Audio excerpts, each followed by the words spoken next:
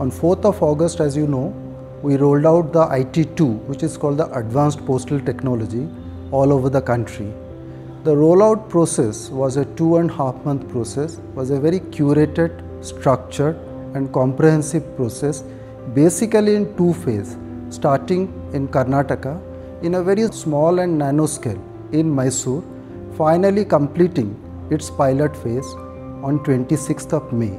There was a basic philosophy and objective behind this piloting, because through this phase we wanted to make the application very robust.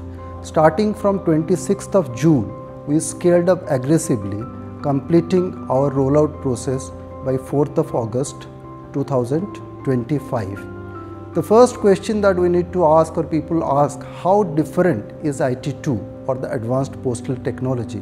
Because in 2012, anyway, we had an enterprise-wide application rolled out all over the country, both in financial services as well as in mail and parcel technology. The Advanced Postal Technology is far different than the earlier technology version which was adopted by the department, because it is a completely online process, robust, fast, scalable and very user friendly. The update and the feedback that we have got from the users as well as from the customers across the counter is about the speed of the application as well as the user friendliness across counters.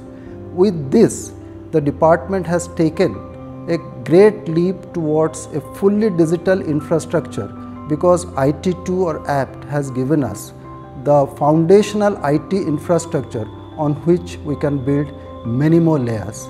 This is a very scalable layer, very friendly in the fast moving agile business environment, where enrichment can be built and customer requirements can be built in a very curated fashion. Similarly, requirement of our users, which are our counter operators or our back office operators, can be built into the IT application with ease. And the fact that it is an in-house application has given it the kind of curation that is not available if we buy the application from outside. So the IT2 is just not an application upgrade for the department. It is building of a foundational IT layer which is a kind of tech stack for the department and has prepared the department for the future, which is a very IT centric future. With the 166,000 post offices which are physically out there, with the digital infrastructure we have built on top of it, will give the department the muscle and the heft that is required for the 21st century. With the full scale rollout of apt 2, the department is now ready for all the changes that is required in the new business environment to compete effectively and very efficiently with all other operators who are there in the market. This is indeed a great moment for the department in terms of technological upgradation. Thank you and Jai Hind.